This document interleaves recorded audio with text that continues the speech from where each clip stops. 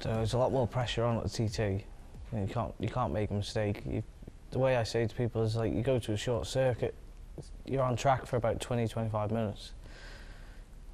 But you come past that start-finish line, or you can pull in the pits near enough every 1.5 minutes. You know what I mean? You're on track, you do a lap, it's 1.5 minutes.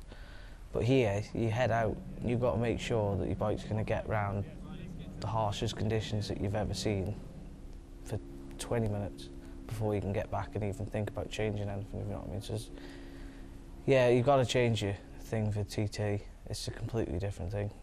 We are constantly at the workshop working on the bike, really. That's all we do. We have a bit of mountain bike.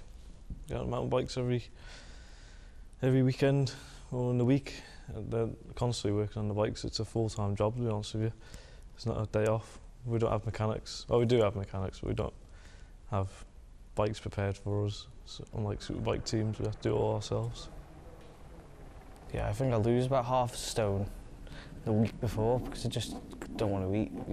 You know what you're about to. Yeah, it's a different thing. Yeah, the nerves build up just before, but when you're in it, they kind of go a little bit. But I'd say about 3-4 hours before any practice session or anything, then you start getting it again. Exact same. It's a very nervous feeling that you can't really describe, but you know what you're about to do for 2 weeks, full time. It's every night of the week, isn't it? So it's hard. Watching onboards, that's what we're doing. We're constantly watching onboards of fast previous sidecar drivers or talking about it. It's always brought up in a barbecue or around the kitchen table or something like that. It's always there, talking. Obviously very nervous because it is, especially this TT, because it's been so long away. Like the last TT we did a few laps, and coming into this one, you were not a newcomer anymore, but we were in our own heads, you know what I mean? We only did pretty much a night of practice and then that was it. Yeah, the pressure's on the first night, yeah, because you are steady away anyway, because you want to make sure everything's right, but obviously we only got to get Mike on the first lap because we had a fueling issue. That was our plague of practice week, was fueling. The pressure kept rising too much and slowing the bike down then. So practice didn't really go to plan for us because we were always the last ones to get out, and unfortunately there was a couple of red flags during practice, but I can't remember how many laps we actually managed. I think it was 4 laps we managed, I think. Three laps. So it was quite hard to go into another race unprepared again, really, because it takes a while around this place for your mind to concentrate on the speeds and the corners and how fast he's going to go, and then I need to think, well, I need to work this corner, that corner a bit different, 2019, and it all changed, really, all of it.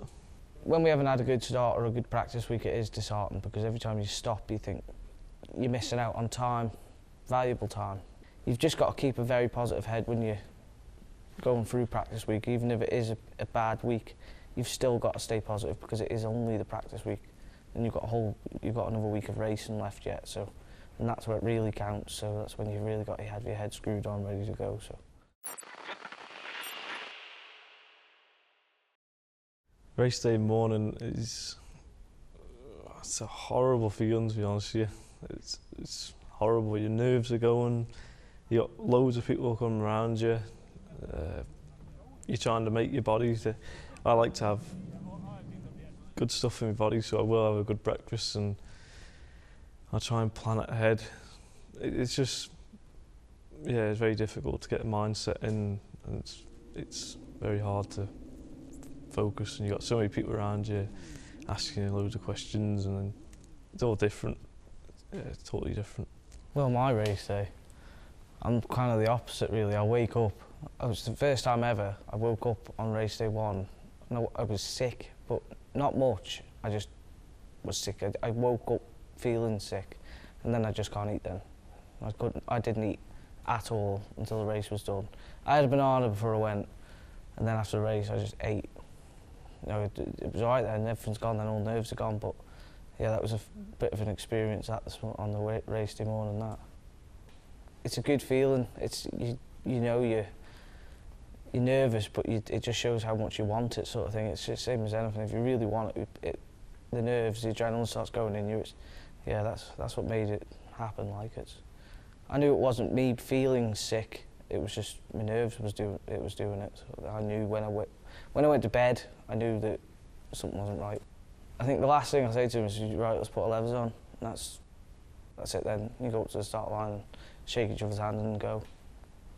That's all you'll say to each other, is let's go put our levers on. When you're in the area where everybody is, and like you're all your family and friends and stuff like that, and you're all sat around the bike, and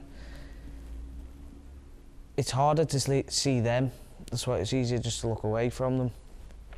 But then when you go through that, like the no man's area where nobody is, just the bikes and your man that taps your shoulder, that's where it all starts going, like all the nerves start going for me then, like they start disappearing, start getting really into concentrating, and then, yeah, when you're actually on that line, there's no nerves then. You're literally just a timer, counting down in your head, but I'll only count to 9, because if I count to 10, it was early, I'll shut off earlier, so count to 9, let him tap you, that's me 10, so there's no nerves then. It's a different thing altogether. You start taking in the speed straight away when you're going past St Ninians. That's it, then you're in it then. That's the same feeling as the whole way around then, as soon as you get there.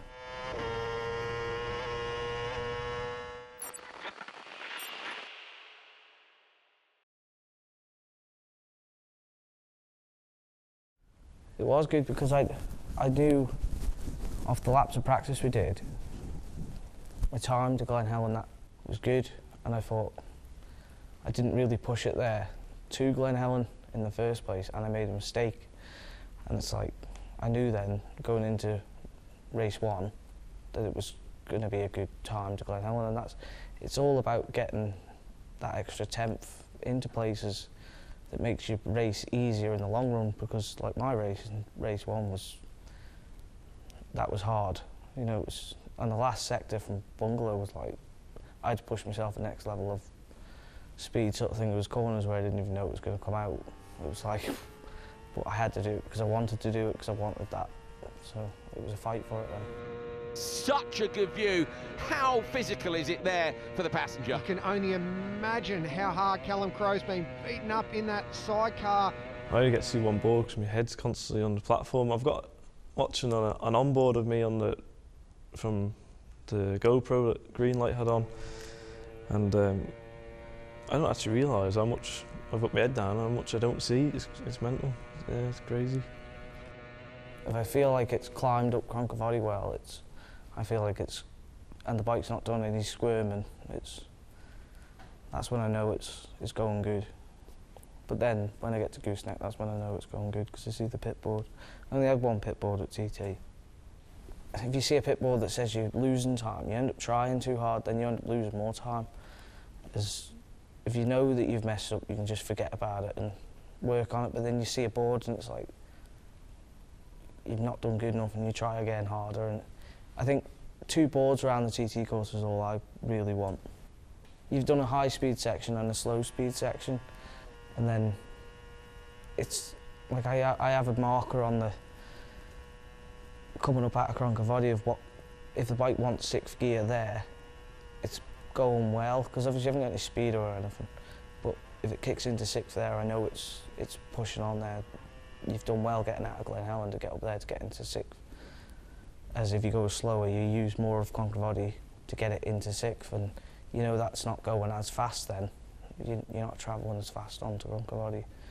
And it's a big build-up Croncavoddy, because it's all the way fast down into Kirkmichael then. No, there is certain places where if I feel him, I'll know whether he's going for it or not. Like, I remember on the first night of practice, we were dead steady, and I said to him, what's going on here? Because I thought he was just going to go for it straight away, but still averaging 110, which is fast still. And yeah, you know when he's going fast and when he's not. I remember on race 1, I was going through Union Mills. I just couldn't get my head into it. I was like, come on, wake up a little bit here. And I got to Ballycrane and I was dialed in, and I woke up. You do get a bit, like, I know where he's coming from. I'll do it when I'm riding, it's, you're like, why am I doing that? And then the next lap you'll think, oh, that's all right then. You just feel yourself get into a zone, into a position sort of thing. You start feeling what it's doing. It was harder doing 2 laps. It was harder to set the bike up as well, because you set the bike up to take a full tank of fuel. As we were setting the bike up to take a full tank of fuel, and then we got cut down to 2 laps. And then the bike you start changing the suspension and how much fuel you use, so you put that right amount in, and it works out about 11, 12 litres a lap. So you probably take off about 12 kilo off the bike to do the 2 laps. But then you'll also change the suspension for that then, because you're not ever going to run with the full tank of fuel, so you could make the bike a little bit softer then. But then you've not rode it with that, and it does get a bit complicated sometimes. And there you go, you hit the Crows down this bumpy straight. We didn't have one hairy moment. I remember going over Rencorn, likes of that, it was really, really nice, very smooth. Compared to 2019, it was a bit rough, but things like that, well, I'll tell you what, actually, Solby Straight, like that's bumpy now. That's like a motocross track. I felt like you got to proper hang on around there now. It's not, it used to be a resting spot that you could rest your arms, but now you got to hold on as tight as you can just to hold yourself in. We go around Croy Bends, if you come onto the last right, and then there's a left kink. And as soon as I feel the bike do a bit of that on my shoulder, then I'm locked in, and I'll lock myself in. And I'm pretty sure he has to lock himself in as well now. He's to wedge my elbows against say that's the edge of the fair, and you have to wedge your elbows against the fair and hook your feet underneath the bike and just hold yourself down. And if you're relaxed, you'd be coming up out the seat. It's ridiculous. Pitboard on race 1 was at Gooseneck. I had 1 there and 1 at Bungalow, but the 1 at Bungalow was giving me Bungalow's time to see what I made from Ramsey to Bungalow. But the first lap, I seen P2 plus 17, and I thought, what, Pete must have dropped out or something, and we've got 17 seconds in front of third. So I kind of relaxed it a little bit coming around, and I seen on the next lap P2 minus 17 or something, plus like 1. I was like, Jesus Christ. And then I had to get going then. That was, and I said to your man when he was doing the pit board, I don't want to know. If I'm that far behind first place, I don't want to know if it's 17 seconds, because it confused me. It made me think that, you know, but it didn't. It worked out in the end. We still got second place, but that didn't help. When I seen that 17, I thought it was plus 17 from third place, but it wasn't. It was how the gap between me and Ben Birchall. The Crowe brothers trying to get their way past Reeves and Russell. I always treat them how I'd like to be treated on it, if you know what I mean. I'd never, on a short circuit, try and, on a road, I'd never try and shove up the inside of somebody or put them in a dangerous situation, because it takes you to move over an extra foot and you're in a wall, aren't you? So you just give each other a bit of space and respect. But then there is a lot of places where passengers will give the drivers a squeeze to say he's just caught us up by a massive speed, just pull over and let him pass. It's kind of like a signal, just give him a squeeze on the ankle, move over and let the bike pass. But there is places where we overtook fairly and safely. There was nowhere I've ever not done it, if you know what I mean. I never would. We did get slowed down slightly just in the traffic of things through there, because there was, you know, we got slowed down because usually a flat out section, but he was shutting off a few places. But yeah, you get stuck behind traffic sometimes, and it messes you up a little bit. That's a part of the game, isn't it, unfortunately? Pulling in good time on them once you can see them in that space of time, say from Ginger Hall to Ramsey. If you've got just seen them down Solby and then you're on them in Ramsey, you know you're going well, because people up the front anyway aren't slow, so you know you're going fast. My best one, I knew he's probably not going to like it, but was to overtake Molly. No, it was a bit of a dream that. It's one of my heroes, and then you end up overtaking him on the mountain on his course. That's a good feel. That was a good feeling. It was great. It was, like Ryan said, he's such an inspiration to the sport and what he's done for it, and the record he's got, 17 wins and stuff like that, and to be able to pass him on the mountain was incredible on lap 1. It was very good feeling, very nice. But I'm sure he's in a way liked it as well, to see his neighbours come through, and yeah, he was happy with us. I went and seen him straight away after the race, and he was happy with us. So and I thanked him because he did move out of the way for us. Went up on the mountain, up Ferranda. He moved out of the way and let Ryan go past us. It didn't slow us down at all. As smoothly as possible. There's only a second between them, Crowe and Bounds and Walmsley. The only thing I really noticed about the TT is lap 1 to lap 2 is Bray Hill. Like, when you come across Bray Hill onto the second lap, it's so fast. It's because you've stand and start down Bray Hill, and then you're only just getting 6th before you go through the bottom, but you're in 6th coming across the start-finish line, and it's just like, that's the biggest bit to take in. I remember the first flying lap, I thought, wow, that's fast. But because you don't experience doing 1 laps of practice, you never experience that speed difference going across the line. Yeah, that's a big difference. I think lap 2 was just lap 2, like I was saying about Bray Hill and stuff. You end up going that fast, you're carrying it around. And when I seen that, it made me go even harder. That's how we got the lap time we did. I was just pushing it a bit harder then, because I seen the P1 plus 1 second. I was like, he's either caught me up by 16 seconds on a lap, or I've just read the board wrong.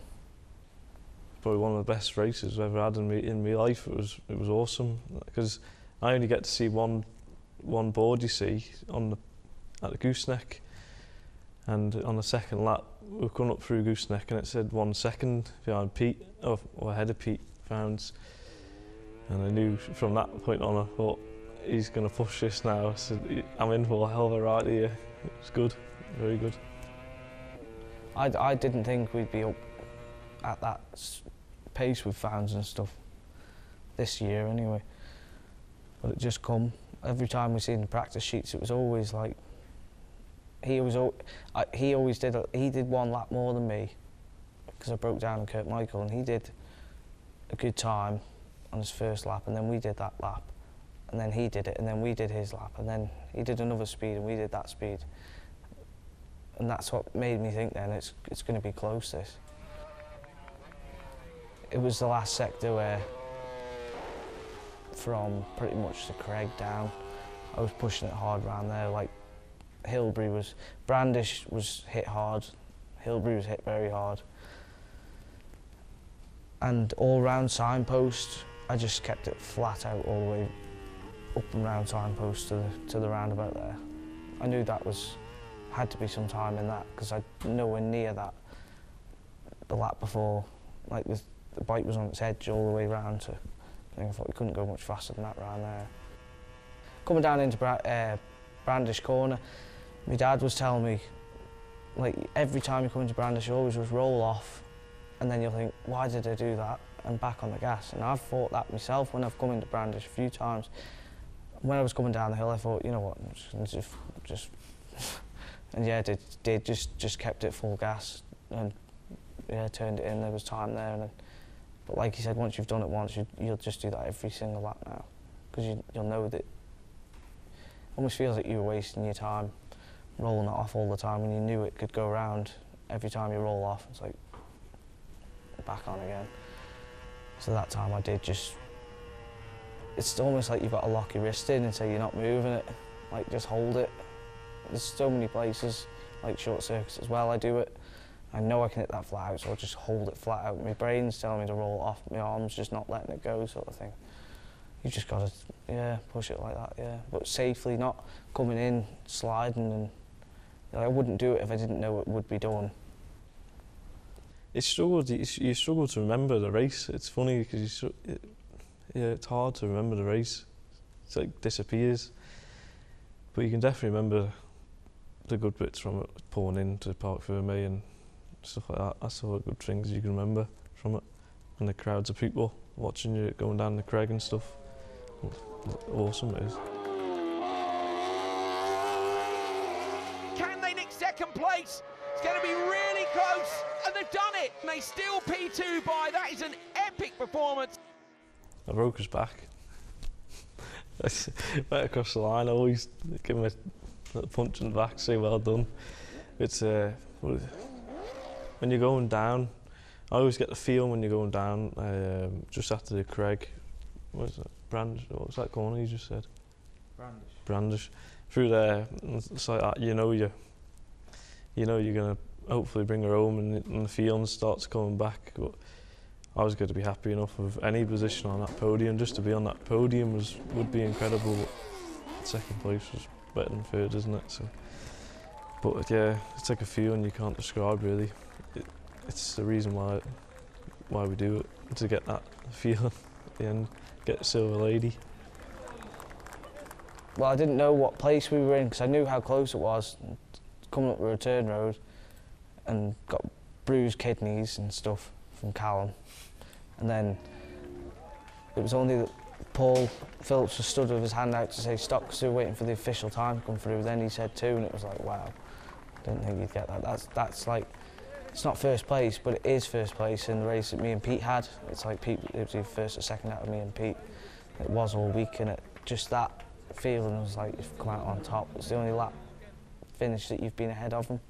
We did qualify second, but he was always there, did 1 lap more than you, he was always ahead of you, and then you to finish in front of him was like getting there. That's an accomplishment done. You can actually still count our laps on your hands. Yeah, we've only still ever done 10 laps, so I didn't actually think we'd do that speed, because that speed is very, very fast, and it was quite. When someone told me, it was my dad that told me straight away. He says, "What I've just done," and that was the one that shocked me. Really, is this lap speed that we did. It was kind of blow me away. That one did. But going back to when we were going up the return road, I knew before we got to Paul Phillips, because the crowd was telling me I was going 3 or 2, and they said 2, and I was like, thank God for that.